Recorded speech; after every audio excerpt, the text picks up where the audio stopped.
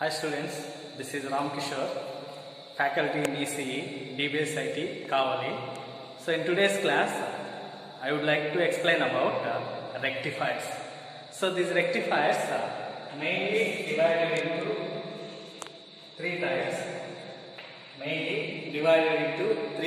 They are, first one is half-wave rectifier. Second one, full wave rectifier.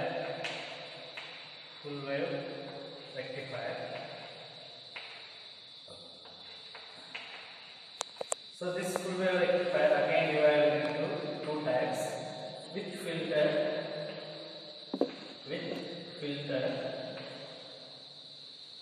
and without filter.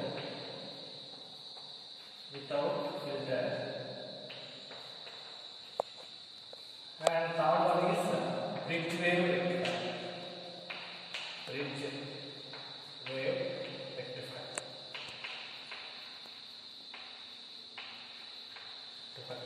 So generally the main component will be used in these rectifiers are diode. So by using diode we can construct any type of rectifier. So rectifier are the circuits. These are used to convert an alternating current into direct current. So that means whatever we get the supply from the power supply, we get the alternating current. So these will be constant or converted as a direct current. So as we consider the peak points of alternate current. So when we are adding these peak points and eliminating these portions, so that will done by the rectifier. So these are the circuits. These are converting alternating current into direct current. So half-wave rectifiers are designed using a diode and a load resistor. So in these rectifiers, only one half of the input waveform is obtained at the output. That is, the output will compressive either of positive pulses or the negative pulses. So when we discuss detailing about half-wave rectifier.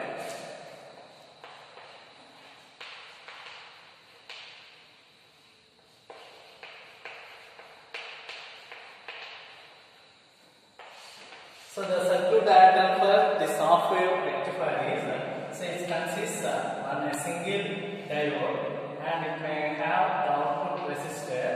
So at the input, so we have to apply the AC input, that is alternating current input for this one, and at this one we have to connect the ground supply. So that is the positive terminal and the minus terminal. So same positive and the minus is RL. So across this RL we can take the output, that is DC output. So this is a simple circuit for half-wave rectifier. So here the waveforms for this one is the input, wherever the AC input we are applying. So this type of circuit, that means it consists time period T and the voltage. So this is AC input, and the output from these AC input is, that may consist only the positive portion. So wherever we have the positive portion, so that will be appear. The negative portion will be disappear.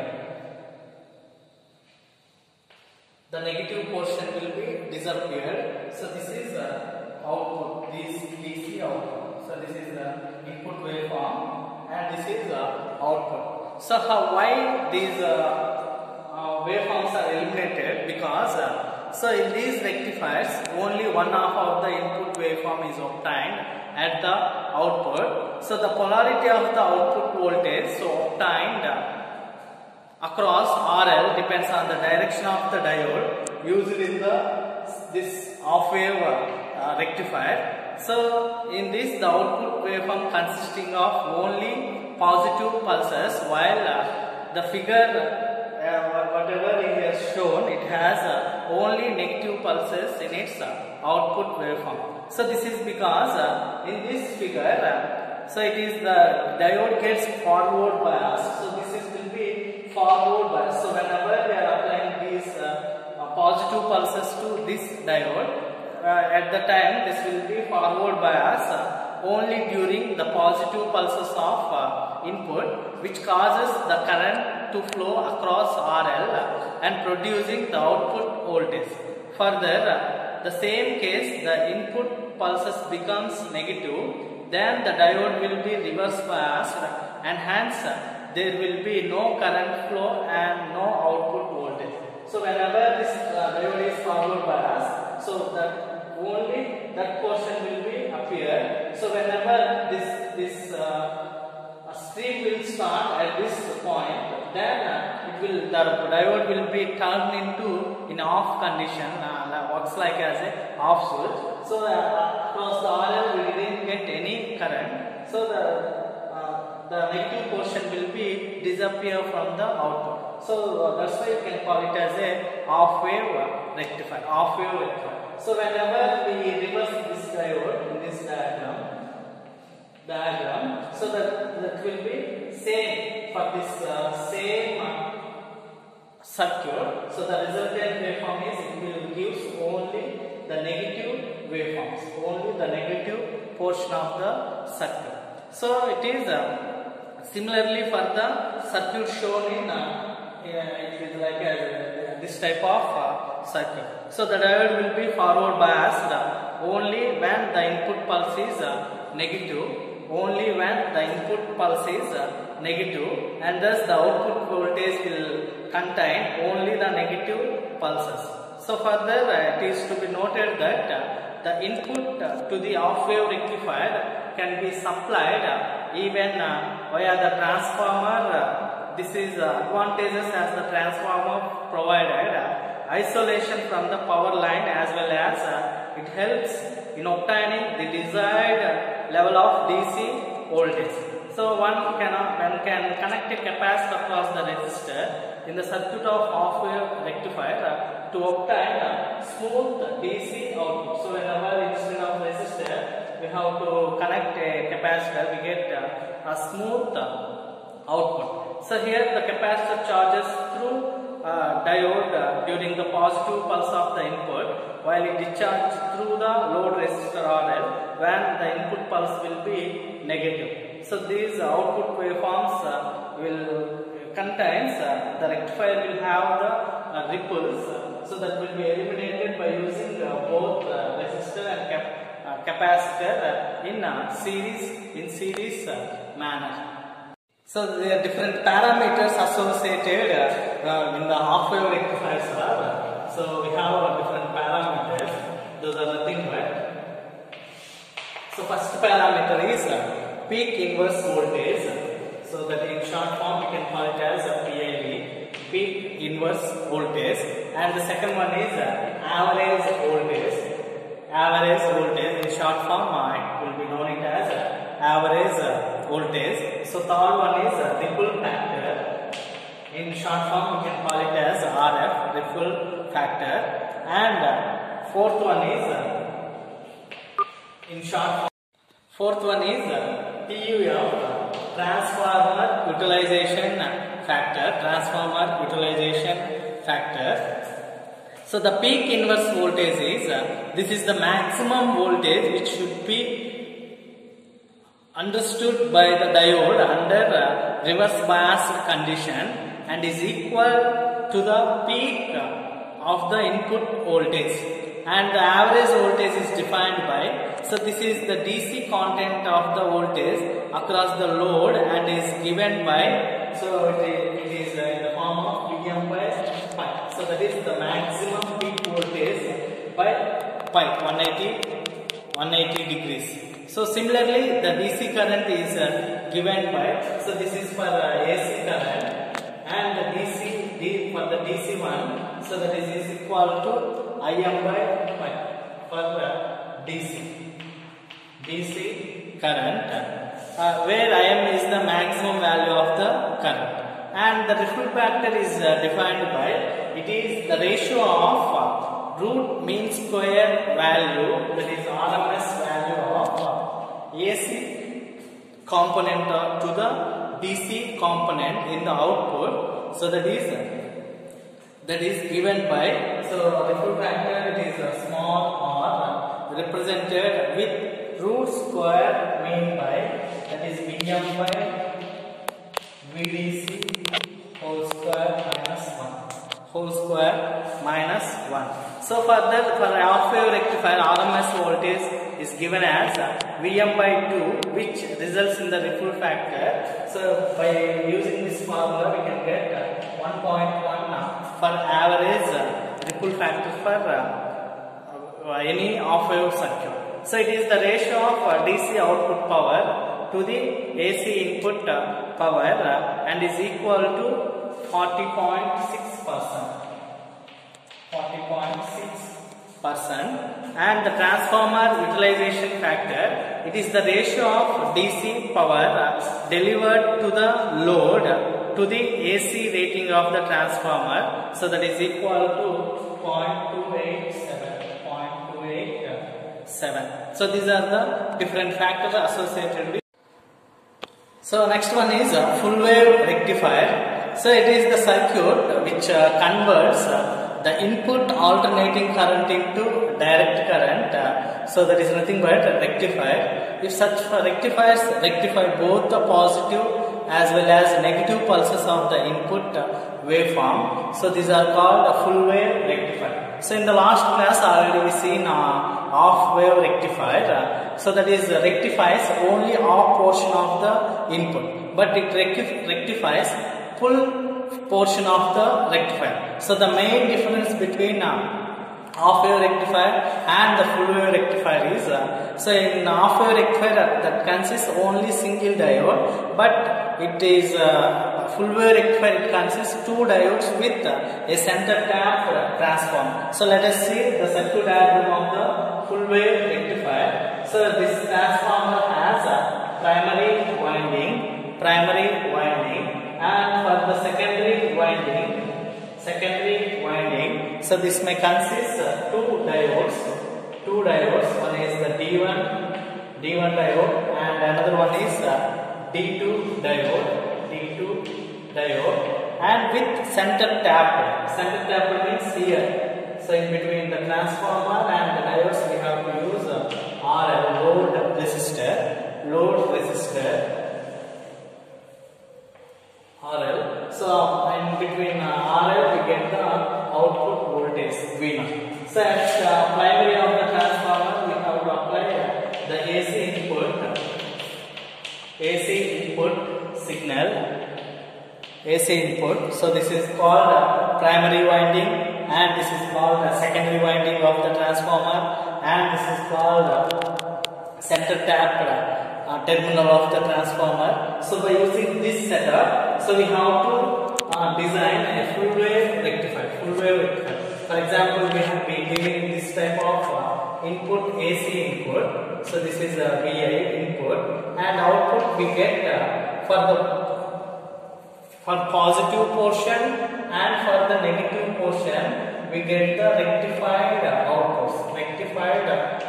So this is this form of output we will get from the full wave rectifier. So I am coming to this operation. So this figure shows such a rectifier, full wave rectifier, designed using a multiple winding transformer whose secondary winding is equal divided into two parts. These are two parts with a provision for the connection as at its central point. It is referred to as a center tap transformer. So two diodes D1 and D2 and load resistor. So here the AC input is fed to the primary winding of the transformer. So while an arrangement of diodes and the load resistor which yields the DC output is made across its secondary terminals. So this circuit can be analyzed by considering its working during the positive and the negative input pulses separately. So here this figure shows the AC pulse in positive nature. The polarity of the top of the primary winding is positive, while the bottom of will be negative. So here whenever we apply a center tap transformer, so for the upper diode it receives positive portion and the lower diode it receives negative portion. So during the positive portion, this diode will be forward bias and we get this resultant, and during the negative portion, so this will be forward bias and we will get this type of result. This type of result for full wave. This causes the top part of the secondary winding to acquire a positive charge, while the common center tap terminal of the transformer will become negative. So this causes the diode D1 to be forward bias, which in turn causes the flow of current through RL. So this current through RL along the direction is shown in this figure. However, at the same time, diode D2 will be reverse bias and acts like an open circuit. So this causes the appearance of positive pulse across the RL, which will be the DC output. Next, the input pulse becomes negative in nature. Then the top and the bottom of the primary winding will acquire the negative and the positive polarities respectively. So this causes the bottom of the secondary winding to become positive, while its center tap terminal will become negative. Thus the diode D2 gets forward bias, while D1 will get reverse bias, which allows the flow of current. And the most important thing to note is the fact that the direction in which the current flows via the RL load resistor will be identical in either case, both for positive as well as for negative input pulses. Thus we get the positive output pulse even for the case of negative input pulse, which indicates both the off cycles of the input that are AC for the applied input AC are rectified. That means whenever we are applying the alternating current, so here during the positive portion, so here we get the plus and the minus point.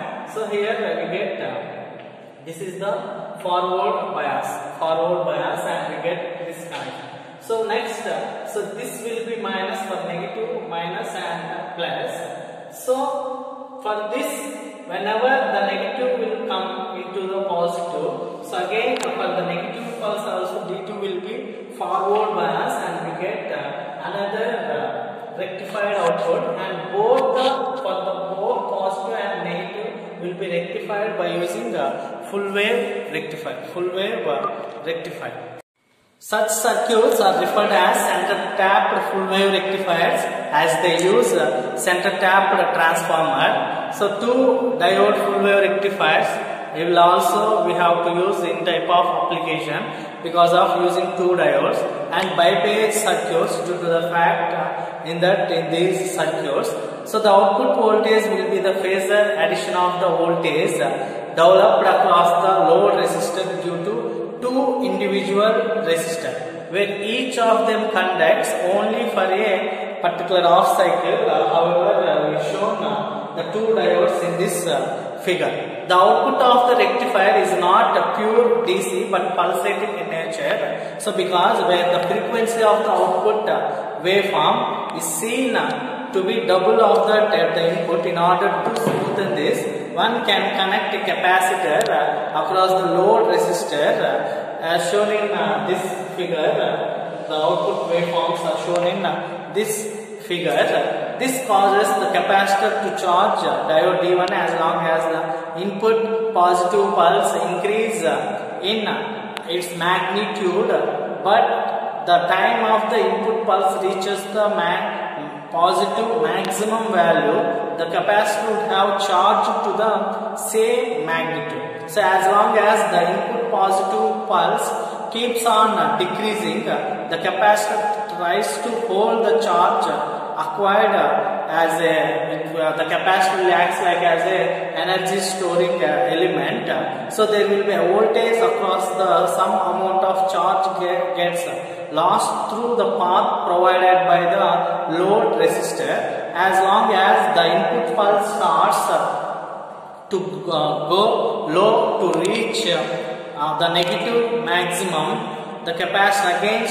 charge it to positive to provide the diode D2 and acquires almost a better voltage for opposite polarity. So next, as the input voltage starts to move towards the next pulse. So based on that we get a full wave rectifier operation. So thank you for watching this video. Please subscribe DBS Talks. Thank you.